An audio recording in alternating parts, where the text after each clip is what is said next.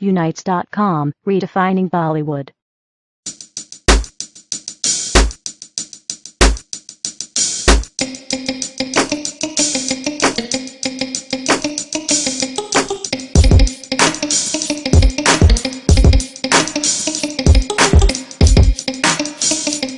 कोई मुझे जंगली कहे एक रोमांटिक फिल्म है जिसमें ड्रामा भी है, कुछ बहुत हल्के हल्के लाइट मोमेंट्स हैं, अच्छे गाने हैं,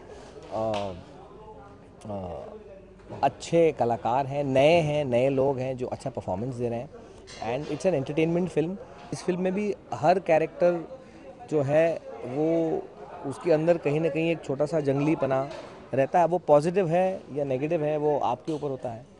तो इसमें हीरो भी है, वो भी थोड़ा सा जंगली है, हीरोइन भी थोड़ी सी जंगली है, विलन भी थोड़ा सा जंगली है, बाकी के जो कैरेक्टर्स हैं कुछ ना कुछ कहीं ना कहीं थोड़ा थोड़ा जंगली आपको नज़र आएगा, गानों में भी आएगा। टाइटल से पता लगता है कि चाहे कोई मुझे जंगली कहे, ये अपने आप में संपूर्ण है और ये टाइटल भी सारा आंटी का है। और पहले हमने टाइटल सोचा जंगली, तो उन्होंने कहा नहीं भाई चाहे कोई मुझे जंगली कहे तो वो करेंगे, तो टाइटल हमने उनके हिसाब से रखा। ये फिल्म भी मेरे ख्याल से शायद कहा जाए तो उन्हें ही समर्पित है। मेरा character Riya, it's very close to me I think. बहुत फन लविंग, बहुत Babli. She is a very confident girl. She belongs to this really rich family and yeah, I think the most important thing in her life is love.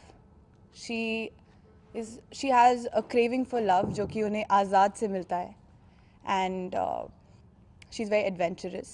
The kind of clothes she wears, she's very funky, she's very young. So it's a lot of fun to play Riya.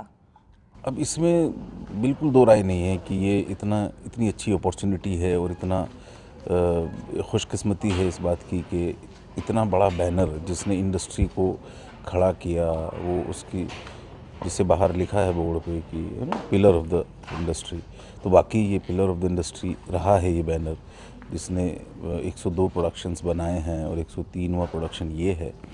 लेकिन ये एक बहुत साल के gap के बाद आ रहा है, उसका हिस्सा बनना अपने आप में एक बहुत बड़ी अचीवमेंट है। चाहे कोई मुझे जंगली कहे, मैं एक नेगेटिव रोल प्ले कर रहा हूँ एंड मेरे रोल का नाम है Alkesh.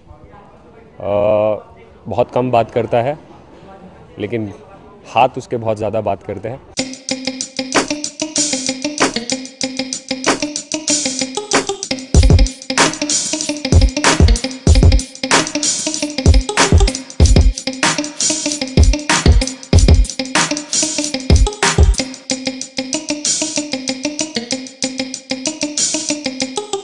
Thank you for watching. Click on the subscribe button and stay tuned.